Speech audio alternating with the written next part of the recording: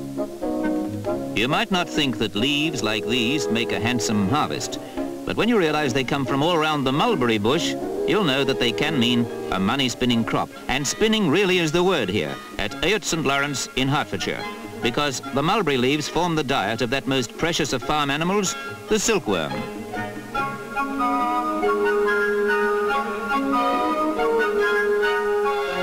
These worms, and really they're caterpillars, need several tons of leaves a season before they can spin their valuable silk, and they wrap it round themselves in cosy cocoons of fine raw thread, more than a mile long. It's not just a question of sitting back and letting the silkworms get on with making your fortune. They're hard to please, and you have to grow the right kind of mulberry leaves. Silkworms love a steady temperature and like to be fed every 4 hours for 5 weeks before they get spinning. Then you have to collect them.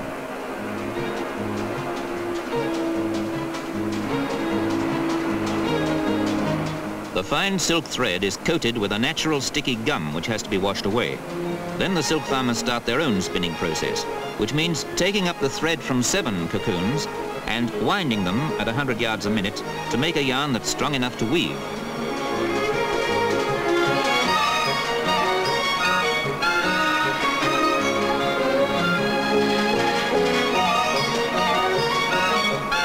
Producing silk like this is a centuries-old craft from the East.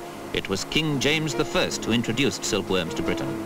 He ordered everyone to grow their own mulberry trees by royal command. But it never really caught on until Lullingstone Silk Farm was founded over 30 years ago by Lady Hart Dyke.